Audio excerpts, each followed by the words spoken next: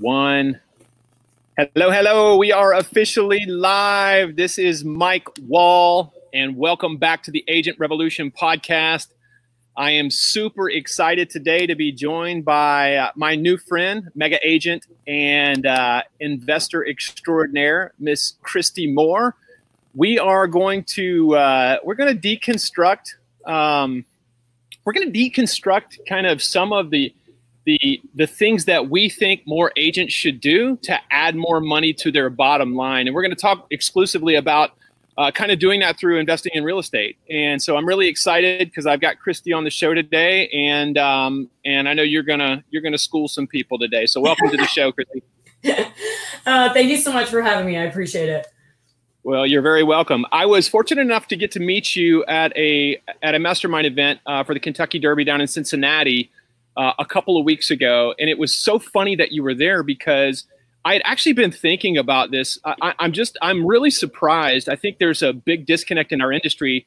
There's just not enough real estate agents investing in real estate, and I know you and I share that same kind of passion because we see. Oftentimes we'll see agents who will actually sit in front of a really good deal and they won't even recognize it. And so what I hope we can do today is kind of raise the awareness of agents all across America who maybe we can open their awareness to maybe look for different things as they sit in front of sellers. And I know you're going to talk about how to acquisitions for off-market deals, and that's going to be really exciting too. So without further ado, Kristy Moore, let's get started. Okay, great. So one of the things that I'm really passionate about as far as real estate and just people in general is helping people with their finances and their wealth. So I think, for me, investing in real estate, it's kind of something that I always wanted to do, but I just fell into.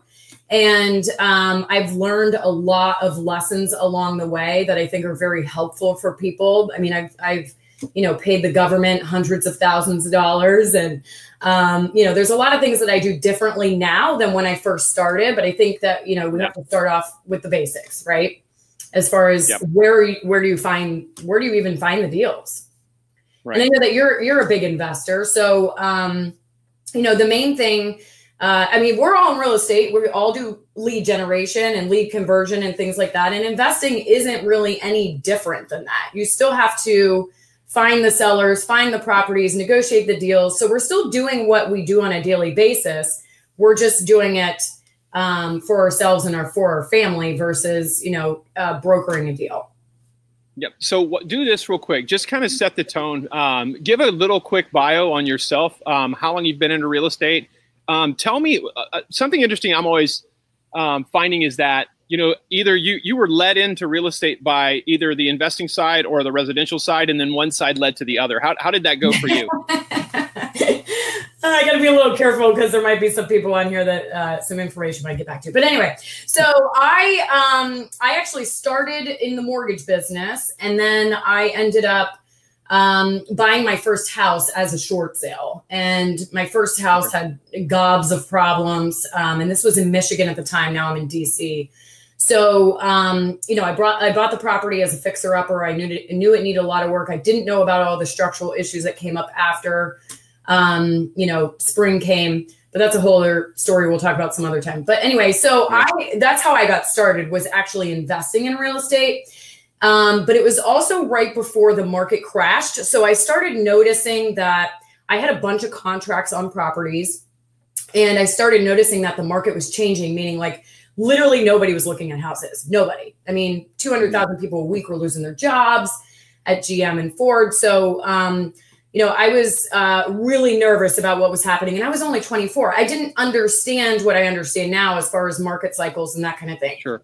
But I got really nervous, and I backed out of all of these contracts at the time, and lost tens of thousands of dollars in EMD money. But I didn't, looking back, it was one of the smartest things that I ever did, because I would have lost hundreds of thousands of dollars and possibly even gone bankrupt had I actually continued down that road. So once I backed out of all of those properties, I actually got into, retail, what we call retail residential real estate. So helping people buy and sell properties, because my experience working with realtors was so unbelievably horrible. I mean, they didn't know what they were doing. I mean, they didn't have any scruples. I mean, even the agent that I worked with when I bought my house, I mean, he had done so many things unethically, and it was just horrible. So I was like, if this is what people are getting as a consumer, I should be doing this because I can add value to, people's lives. And then I got into, and then I started flipping houses after the market crashed. So it was a little bit different because I went from investing to retail, back to investing. And then I flipped a bunch of houses during the 2009, 2010, 2011 timeframe. And I was working with my ex at the time, and we couldn't work together. It was atrocious. So in my, thought of like saving our relationship, I got back into residential real estate, got back into retail, working with clients. So I didn't have to work with him on all these projects that were super stressful. And then, after we ended our marriage and everything, I got back into investing. So I've been kind of back and forth. And now I'm developing an actual system to kind of, make the investing part a little more streamlined. So that's where I'm at today, but that's 12 years in the making. So there's so much, like literally we could not talk about as much as we would need to in a normal 45-minute to an hour podcast, just because there's so much here. Yeah. But, I like to the average agent who's sitting here watching this, that's thinking, man, I would love to start doing some investing, and I don't know where to start. You know what I mean? It's like I sell 10, 15, 25 houses a year. What do you recommend to that agent or that broker? Where do they get started? Well, and that's actually how I started. I mean, I wasn't selling like hundreds of houses a year. I was selling at the time that I got back into investing, after the market crash. I was only selling like 20 houses a year. But I was very budget conscious. And that's what I was saying earlier about, I'm very passionate about helping people with their finances because, people spend like $500 a month on Starbucks and Uber and things that they don't even realize. So I made it a goal to get back into investing. And so I started monitoring my budget, paying down my debt, doing all the boring things that we have to do, right? To gain wealth. And then once I paid off all of my student loans, I took the money that I had saved and invested in my first deal post market crash with about $22,000. It was my primary residence. So I was able to get a loan for 10% down, and it was a renovation loan. There's amazing programs out there for people, especially if it's their primary residence, to be able to rehab a property. And that's really where you can start, especially from a tax standpoint. If you make money on that property and you live there for 2 years, you can sell it tax-free and put it into the next place. I mean, that's, the very basics of it. And I think that that's something that we as real estate agents don't really even take advantage of, is all of the tax laws that are out there that that protect your wealth as well as help you pay less in taxes, from that standpoint. I mean, it's amazing how much more your wealth grows when you grow it tax-free than when you're paying, 30 to 40% on your gains year after year. Yeah. That slide that you showed about flipping properties versus holding them. That was just amazing, because you're right. It's like and I'm sitting here thinking, because my business partner is down here with me in Florida, and it's like you get hit hard on that flip income. I mean, because it's, it's income. Now, granted, you're turning it around faster, and hopefully you're putting it into a different project. But I'll tell you, the place that we're in right now, what I was talking to you about before, is we actually, from a mailer that we did, like back in 2017, we bought a commercial building from that mailer, and we held the property. We actually rented it back to the guy that was living there. We held the property, and then we put it on the market this year, and we got an offer. We bought it for like 108, and then we got it under contract. Yeah. And that part doesn't matter. What I'm saying is that, people like, people, all these things hold everybody back, and it's really not that hard. And I know that to that agent out there that's listening to us right now, they have all these limiting beliefs. They're like, well, I can't come up with the money. I don't know what I don't know. You know what I mean? And so that's who I really want to connect with today, because you guys are the front lines. Like you sit in front of some sellers right now, and some sellers are motivated and you don't even know it. You're thinking about getting a $5,000 commission when there's a $50,000, maybe assignment fee or $100,000 flip sitting right in front of you, or a potential rental. Right. Right. And so like, you sat in front of that room, and you could kind of see, even in that room, not everybody connects with the idea of investing. And those were high level people. Yeah. Why do you think that is? Oh, I mean, it's the same reason why people don't do anything. It's, it's a lot of fear and lack of desire. I mean, if you really, really, really want something, you desire it so greatly, you will do whatever it takes to get it. And, I think a lot of people don't really have that kind of desire. And then on the flip side, they have a lot of fear. I mean, it's very scary. It's a lot of risk, buying a property for, $100 or hundreds of thousands of dollars. And, if the market shifts, you could be left holding the bag where you owe more than what it's worth. And where, like you said, where do you get the money? I promise, if you find the deals, the money will come. You do not need to find money. It will come to you. I'll invest in your deal. You find a deal, you let me know. I'll be an investor. Exactly. That money is not the issue. People, like I said, if you have a solid deal, people with money will come to you. We actually, when we were flipping in the down market, one of our partners had $10 million in cash in the bank. Like, we didn't have $10 million in cash, but we leveraged our strengths, which was, finding the deals and renovating the houses and that kind of stuff, and knowing what it was worth at the end and negotiating a great price at the end, with his strengths, which was he had a bunch of money in the bank. So, if you find it, they will come. But I think it's really about getting over that initial fear. I'm fearful all the time, but I do things anyway. I realize that I'm fearful, and I, put myself into a different state before I make decisions. I don't want to make fearful decisions. But I think you make educated decisions, right? And right. You understand the risk. Right. So if I'm going into something, I'm going in eyes wide open. And I also think that if you are fearful, the one way to kind of eliminate that, or at least reduce it, is to look at all of your options. I mean, the great thing about property is that you can resell it, you can rent it, you can move into it. There's a lot of things that you can do. So knowing that you have, actually, I think it was Tony Robbins' Money Master the Game. They talk about protecting your downside, right? So if you're looking at the deal and you're looking at all the ways that it can fail, and you're protecting yourself against that, and looking at all the options that you can have. What if the market does crash? Well, can I rent it? And if I rent it, am I going to make any money? Am I going to lose money? Can I afford to lose money? All those kinds of things. And then you can go into the deal a little bit more with a sound mind versus, freaking out about, all the things that could go wrong. But, we've had deals where we didn't make money or we lost money, but the losses are small compared to the gains. It's just like what I was talking about with trading stocks. It's like when, you let your winners fly and you put a stop loss, and you make sure that any loser stock that you end up buying, you get rid of quickly, and you make a small loss. So your gains are higher than your losses. And, right. And that's really about consistently doing it as well.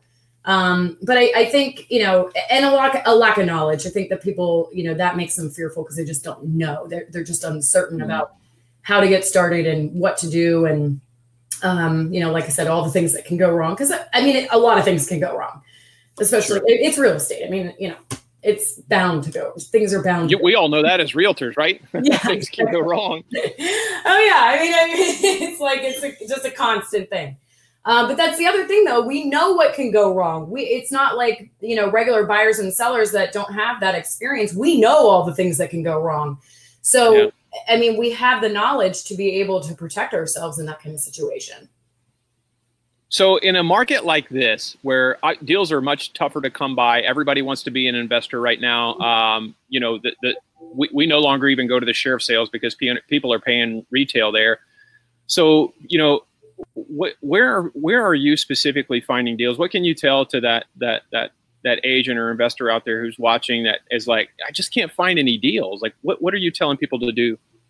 Yeah. So, I mean, I believe in the whole land, sea, and air approach. And that's what we do in real estate, right? I mean, we generate leads and we market to them, you know, a myriad of different ways. And it's the same thing with investing. So, you know, our approach is that we are looking for sellers who have a significant reason for moving, whether that's a pre-foreclosure or tax lien or a bankruptcy or, you know, a death or something along those lines. And we market to them. So we do cold calls through 1,000 calls a day. We do mailers. We send them emails. And, you know, and it's funny how we don't get the same responses from each approach. We get different people from our mailers and we get from our calls and different people from our, it's nuts. So, but you know, you have to have the right data. I mean, at the end of the day, the quality of the data that you have and your target of what you're looking for, you need to understand what that is. And then you market to them and you build your list and you continue to market to them, because it's still, even though people might be in distress, it's still a relationship.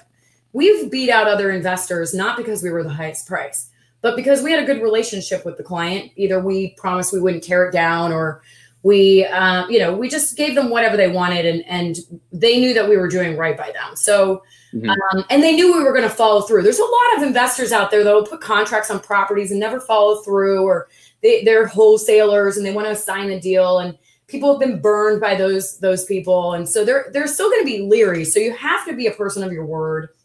You have to have a good relationship, and you do have to be able to perform. You know, you don't go into these contracts willy-nilly. Like when we write a contract on a property, it's solid. We are buying it. There's no way out. We've done all of our due diligence, and the sellers feel very confident in how we approach that. And we kind of explain, you know, the downfalls of going with other people depending on the offer. What data are you guys using right now? So we actually are using, so I find the records from PropStream, because we get 10,000 records a month for 99 bucks.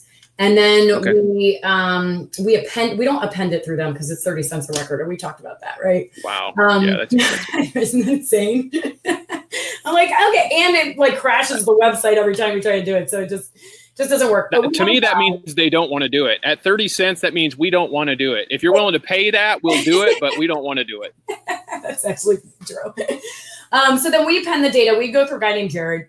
And he's anywhere from 3 cents to 10 cents a record, depending on if you want email addresses. We do get email addresses. We've realized that's actually a great source. We didn't realize that before. We weren't doing the emails before.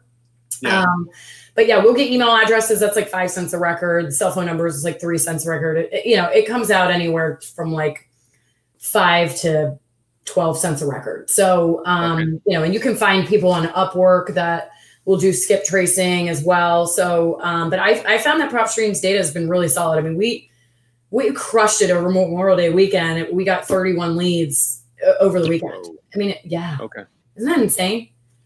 So are you surprised, like two worlds that are so similar, like real estate investing and, I mean, selling residential real estate? Essentially, here's this huge focus, like in residential real estate, on buyer leads, right? And like, you know, that was like the whole sexy thing, like the internet buyer leads. And like, the funny thing is, like, I feel like the real estate investors are actually better at generating seller leads, which is, you know, I mean, to me, it's insane, because like the residential real estate world is like the more sexy world, right? Like that's where they sell you all like the, I mean, you know, yeah, exactly. But this investor world is kind of like a secret underground world. And like, but there's so much, I feel like they're just so much better at generating seller leads. Why do you think like two worlds that are so similar are actually so different?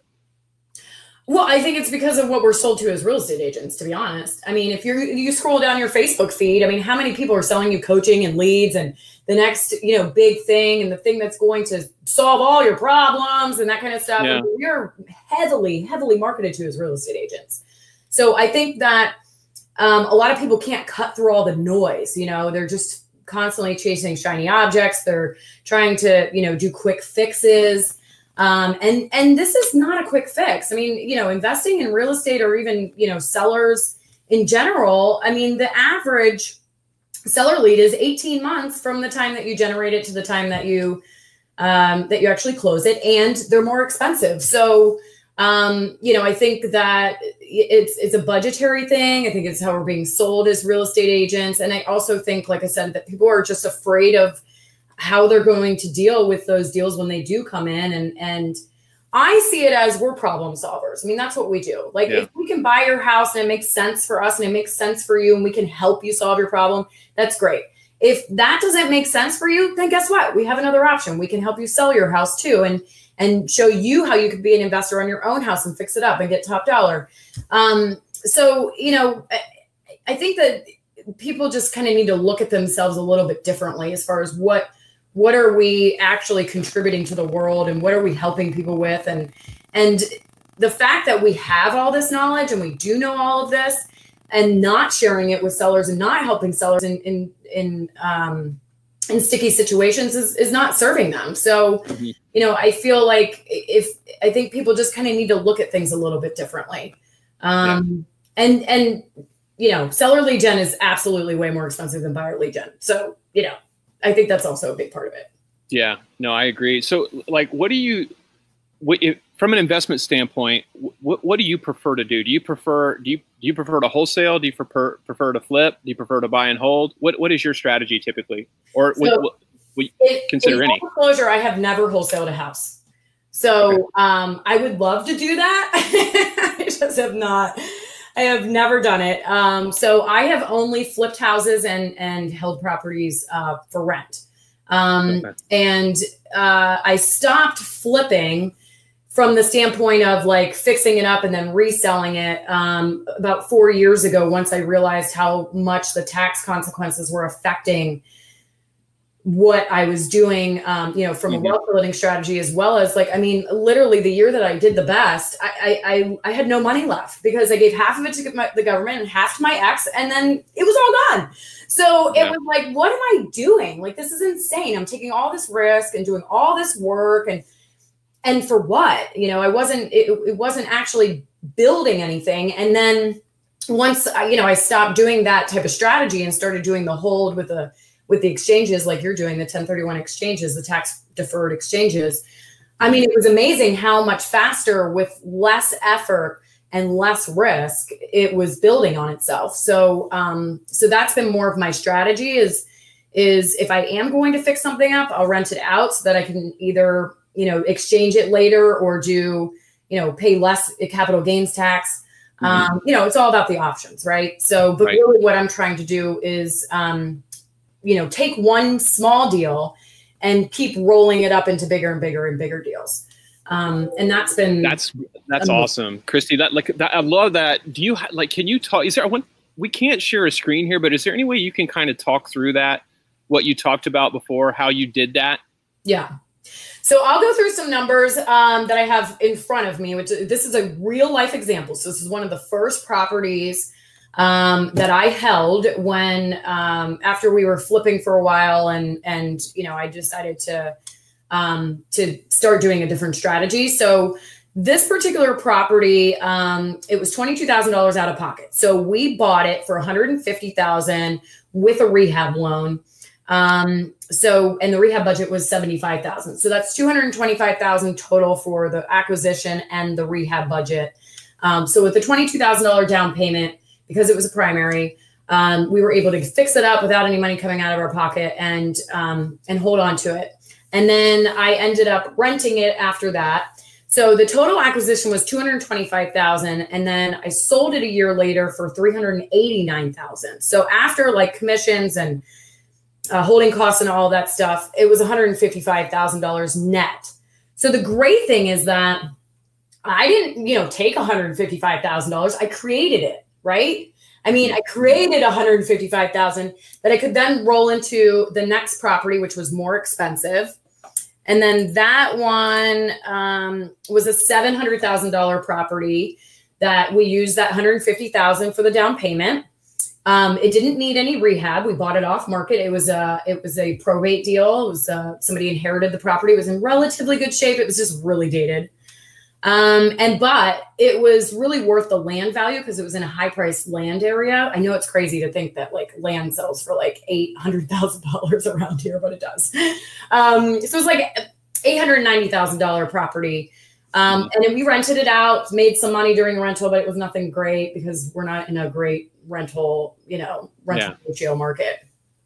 So then the net proceeds after that was $163,000. So total in 2 years with only $22,000 out of pocket, we were able to do a tax-free exchange for $318,000. And then that's going into an apartment building. And then that's going to literally, pay for everything. I mean, I could retire if I wanted to. And that was off of one deal. Think about if you did only 2 of those a year. I mean, do you think you could find 2 deals or 1 deal a year, just even one?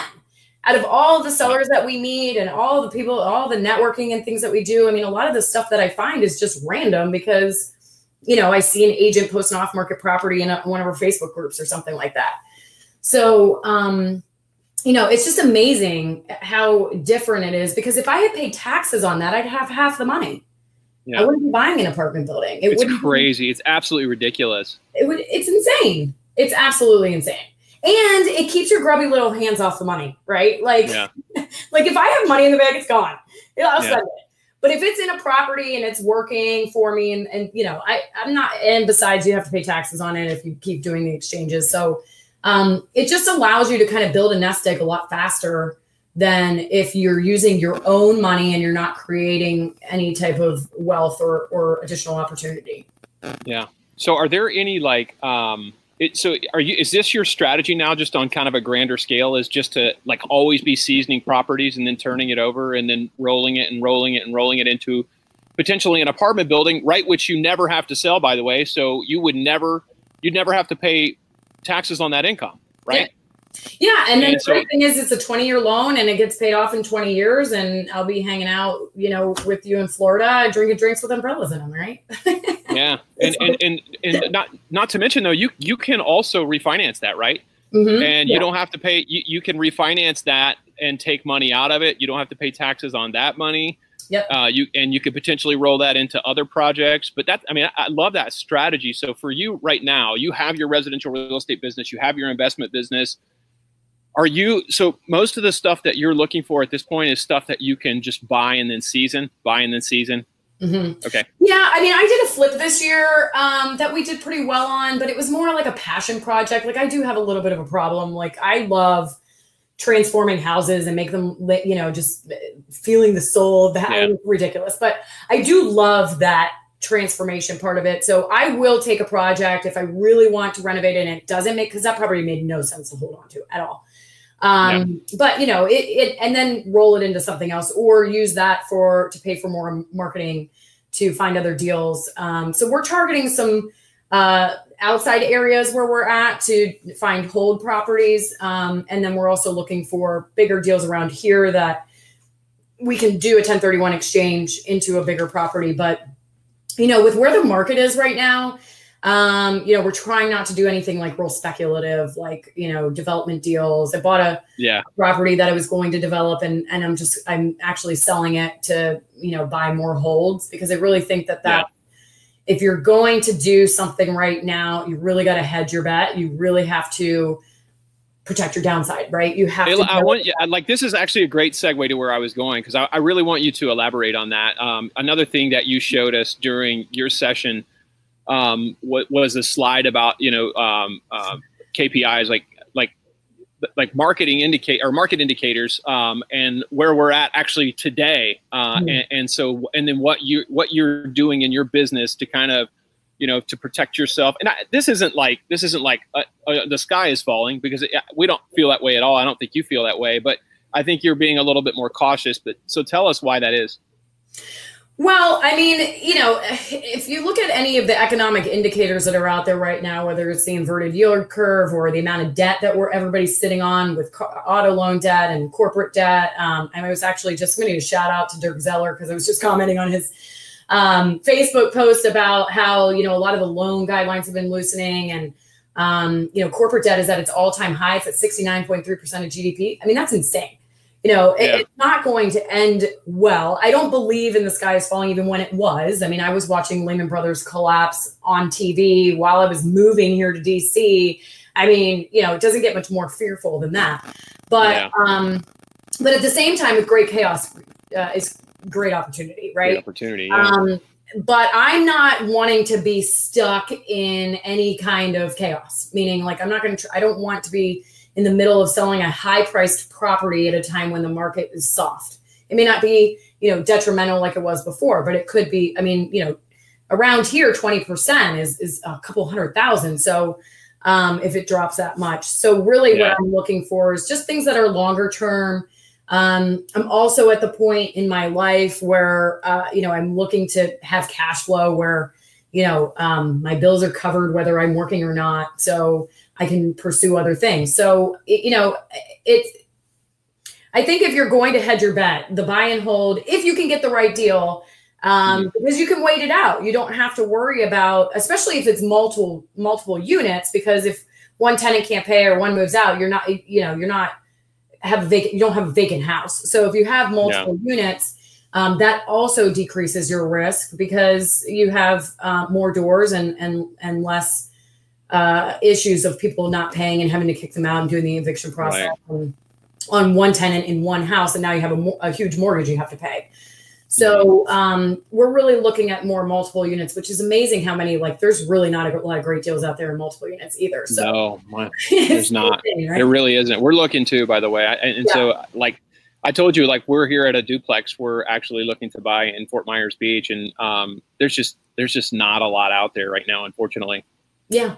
But if you find them and it's not your primary, the great thing is we're in real estate, we buy and sell houses. We help people buy and sell houses. But if it's something you're doing on the side, like I said, if you're only looking for one deal a year, you can easily handle that. And, it's just incrementally increasing your wealth versus, trying to make a bunch of money all hit the mother load, investing. Win the lottery. Yeah, exactly.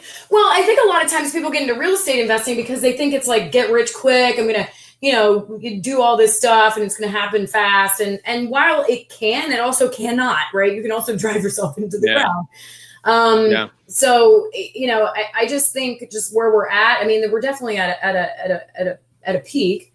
The market's super hot, but we've also seen that change overnight before. So, I don't want to be stuck in a situation where I've got a super expensive property that I owe too much on and I can't get rid of. So, the lower price points are easy to move regardless of what's going on in the market. And if I'm making cash flow, then it pays for itself. And I'm not going to be as, staying up all night worried about how I'm going to make a huge mortgage payment because I have one tenant left. Yeah. So talk me through, for you guys right now, if you're looking at multifamily, what do you look for, numbers wise? What is the right deal? I would love a 10 cap, but a property that's selling for 10 times the net income. But we're still finding stuff that are 8 caps. So I know people that are selling turnkey properties, meaning they will find the deal and rehab it for you and then manage it. And you just buy it all done, ready to go at an 8 cap. You basically don't do anything. And those guys exist as well. So, if you want something low risk, they don't have to do the work. You can find people out there that are doing, really great service for people. Meaning they take on all of the rehabbing and everything. And then they give it to you on a platter with a tenant and an 8 cap and they manage it for you and everything. So those do exist. Those are generally smaller multi-units, like single family homes or duplexes or triplexes. And with apartment buildings, we found it's the same as any other deal. You said you found a commercial property off of a mailer, right? Yeah. That's how you can find landlords. You're generally not going to find the LLC's phone number, by skip tracing it or anything like that, but you can mail to them. You do have their address of the owner sometimes. So, there's ways to find deals, but I definitely think that you have to find things off market. It's very, very tough to find something on the market. And people are paying stupid prices for investment deals right now. Oh, it's ridiculous. Yeah, that's another thing that kind of scares me too. Is the prices people are paying for stuff right now. We're actually running into appraisal issues in our market. We're really stuff is not appraising. And I think there is I think appraisers are actually trying to just dial it back a little bit because, you know, they're seeing it too. And I know lenders are on the bus as well. Let me ask you this, like as an investment strategy, especially for like a real estate agent who has never bought an investment property before, and maybe they don't own their own home. How do you like house hacking? How do you like, because I know FHA will loan on property for like fourplexes. They'll loan, and that's 3.5% down if it's personal residence, correct? Mm-hmm. Yep. Yeah. How do you feel about that strategy? I think if you don't own a property, you got to start with your primary residence. I mean, yeah. You know, and I think it's wonderful. We don't have a ton of multifamilies in our direct area in Virginia. There's more in DC, but the tenant laws are not great. But if I could buy, if my first property, if I could go back in time, my first property would be like a duplex or a triplex or a fourplex. Yeah, because 3.5% down, you can rent the other units. It basically pays for you to live there either for free or make some money. And then when you decide to move, you now turn it into an investment property. I mean, I think that's genius. And I do think that people should start with their primary residence because, like I said, even if you do a rehab where you renovate it yourself, in 2 years, you can sell it tax-free and actually take that money. You don't have to do an exchange. So I've even done with my primary residence, take, you know, whatever I don't need for a down payment on the next place and invest it elsewhere because, I mean, where else are you going to get tax-free money? Like where? Right. Nowhere. And that tax-free strategy would actually work on that fourplex that you bought for 3.5% down if you decided to turn it into a rental, right, and hold it for a year, and then you could potentially sell it and take whatever proceeds you made from that deal and turn it into, you know, another tax-free deal, right? That started out as a personal residence, turned into a rental, and then turned into maybe a potentially bigger rental, more profitable rental. So there's all these different ways of being able to get started. I think that's just what makes real estate so fascinating to me is that there's just so many different ways to make money. I absolutely love it. Yeah. Well, I mean, I think a lot of us in real estate just love chaos and variety. And I mean, this is the best business for it, right? I mean, it's like, no doubt. No deal's ever the same, right? No. Oh my gosh. And as soon as you think you know it all, or you've learned it all, or you've seen it all, you learn that you have not, because you know, it's always something.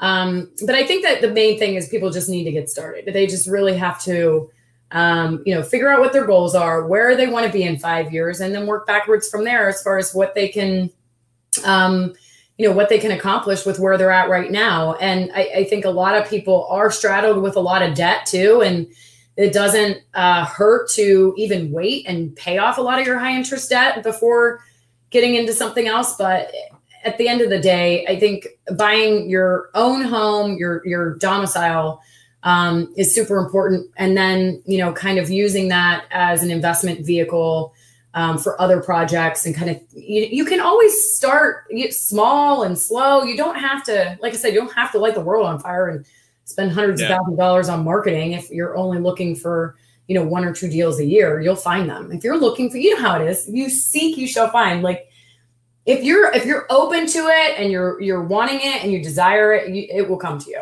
It just will. Yeah. Talk about, like, because we just signed up with you guys at 1,000 Calls, and we're getting our data together right now to send out. But talk about how are you utilizing ISAs, inside sales agents, in the investment world? So I think it's important to kind of separate the roles. So I read this book. It's called Predictable Revenue, and it was written by the guy. Yeah, it was written by the guy who started Salesforce.com. And anybody that doesn't know what Salesforce.com is, it's a CRM. They do, you know, $1 billion or more a year in revenue. And what they found was when they separated out their sales roles, they actually became like 30 or 40% more productive. So what do I mean by that? Mm-hmm. So I mean, you have 3 different salespeople, and in real estate, we're all of those people.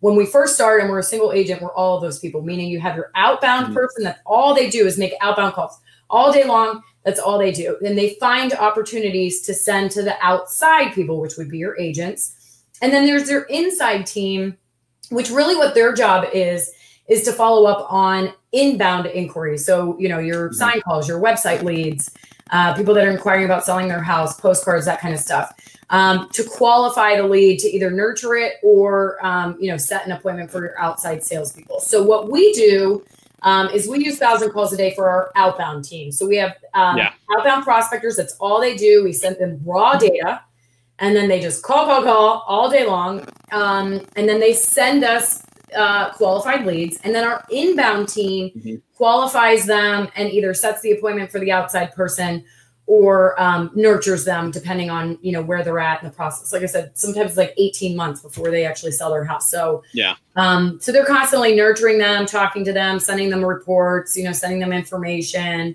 We're sending them videos and that kind of stuff. So we're building our list with the outbound team. We're marketing to our list with the inbound and marketing team. And then the outside team is what closes all the deals. And it's a game changer. I mean, it's amazing how distracted you get when you're trying to do all three. I mean, like an inspection or a deal is dying in the middle of you making phone calls or whatever, right? I mean, it's crazy. But, if you can't afford to separate them out, it will drastically affect how your business operates and how many deals you make.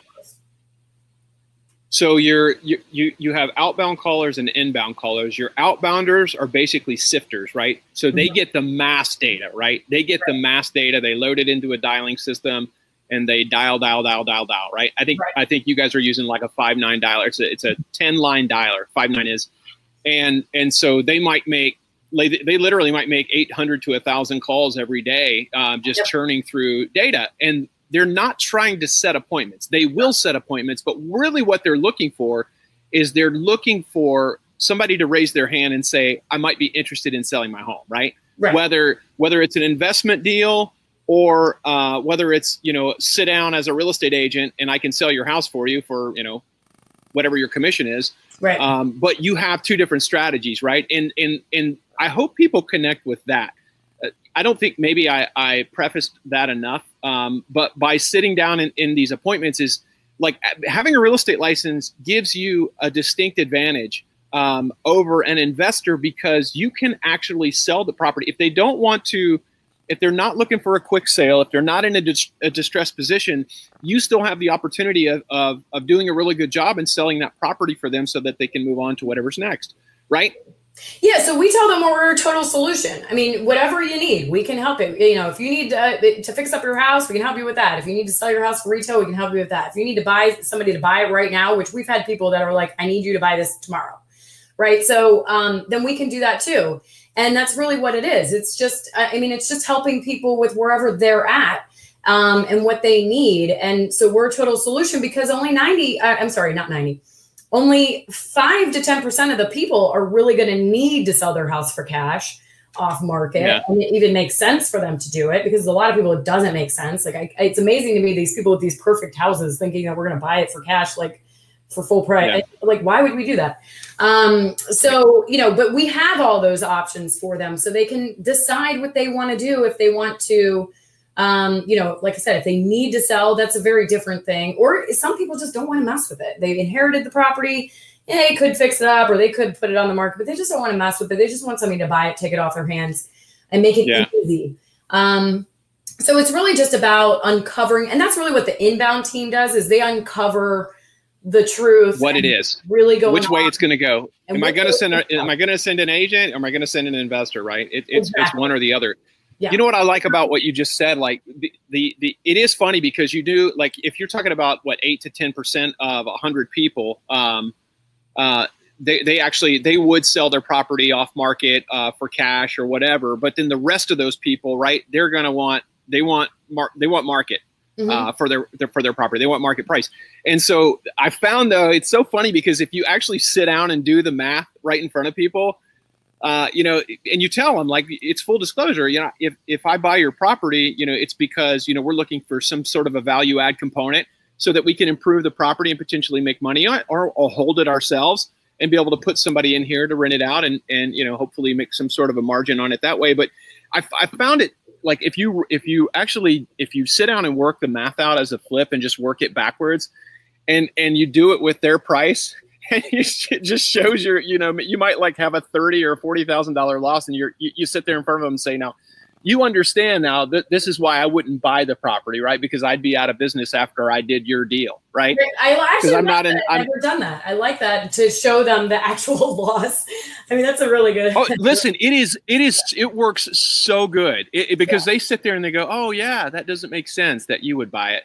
And, but what's really cool is that then you get connected with them on what you really need to be doing. And that's signing a listing agreement and getting the property on the market and showing it to, you know, all the buyers that are out there that are willing to pay you the market price for your property. Yeah. Yeah. You do have to work it, you know, appropriately. I mean, it's always best to just be upfront with people. And, you know, I mean, like I said, I just tell people right away, like, these are your options. We're going to give you all your options and you can decide. I mean, either way, I don't really care what you do, as long as I think, you know, it works for you and it's what's best for you. But, you know, I'm sorry. I'm just like totally stuck on what you just said. Like, why have I never done that before? Like, showing them the actual numbers. Cause I show them the numbers of the flip of, like, hey, this is why we put all this money into it. And this is everything that goes. We didn't do that for Kristy. Like, we literally just started doing that like 6 months ago. We weren't doing it either. We were blown away that these people thought we would pay retail for their property until we did that. And it was like, poof, it's like this light went off and like they saw it too. And it was like, oh, this is great. You know what I mean? Yeah. And so, yeah, I would highly recommend that. I like that. I mean, because it's a demonstration. It's getting them involved and also showing them, you know, why it doesn't make sense. Because I think on the other side, people are like, you know, you're trying to steal houses or this is crazy or whatever. But it's like, you know, it's just because they don't understand. And again, you know, the people that you actually buy their house, it's usually for it's usually a reason, and it's usually not in good shape, and they're not going to fix it up anyway. But the retail guys, you know, I get that. And I always tell them too, look, we can put the cash offer on your property. And then if it doesn't sell, we can still buy it for cash. And then that way you have an insurance policy and you can guarantee that it's going to sell versus, you know, maybe hopefully getting wrapped up in a 6 month to a year contract with an agent who doesn't do what they say they're going to do or promises you the world. And then it doesn't happen. And now you're stuck in a jam. So, you know, it's just, again, having more solutions for them based on whatever their situation is. Right. Which is essentially the whole Craig Proctor guaranteed sale thing, right? Is you've got an offer. There's always an offer on the table. And so you're right. It's an exit strategy. Well, listen, Kristy, it has been as good as I thought it would be, and perhaps even better. And I honestly, I cannot believe 47 minutes has gone by because I could still probably talk to you for another hour. It's forever, yeah. And I'm sure people will have questions after this because there's really just so much more information to unpack. So, like for you, if somebody watches this and they really want to connect to that investment world, and they want to get in touch with you, how would you recommend that they do that? They can just Facebook message me. I mean, it's Kristy Moore on Facebook. It's the Kristy Moore on Instagram. They can direct message me on either one. I'm not on it all the time, so it'll probably be a day before I get back to you. But you know, this is stuff that I love. I love helping people with this. So I'm more than happy to help people out. And if they want to set up a strategy call, I can send them my calendar link and we can do like a 45-minute session of like really hammering it out as far as how, you know, they can start an investment arm or look for investment properties or even up their investment game. If they're already successful, we can help them out with that too. It's definitely something that I'm passionate about, and I'd be more than happy to talk to anybody that has questions. I think I just would like to help people get started too. I mean, if they're really worried about how to just start their first deal or whatever, I mean, that's very exciting to me. Yeah. Awesome, man. Listen, it has been so much fun. And are you going to be in Orlando here in a week? I will. Are you going to the shareholders meeting? You will be there? No, but I'm actually going to be at an investment conference at REWW. I'll give them a little shout out in San Diego next week. So is that Kent Clothier? Yeah. Kent Clothier. And his events are always amazing. So you know, I'm just really excited to go and continue to learn and hone our skills with all of this. Yeah. Well, Kristy, thank you so much again. And you know, that's probably going to be worth another listen or two. And I truly love sharing these stories week after week because I know they're literally changing agents' financial lives, my own included. As always, if you know someone that might enjoy the podcast, please share it with them. And if you like the podcast, please go to wherever you listen to podcasts and subscribe. If you want to learn more about my business or connecting with me and how we sell over 300 properties a year, you can go to meetmikewall.com and schedule a strategy session with me. And that's it for this one, folks. Kristy, thank you so much. Thank you so much. Have an awesome day. You too.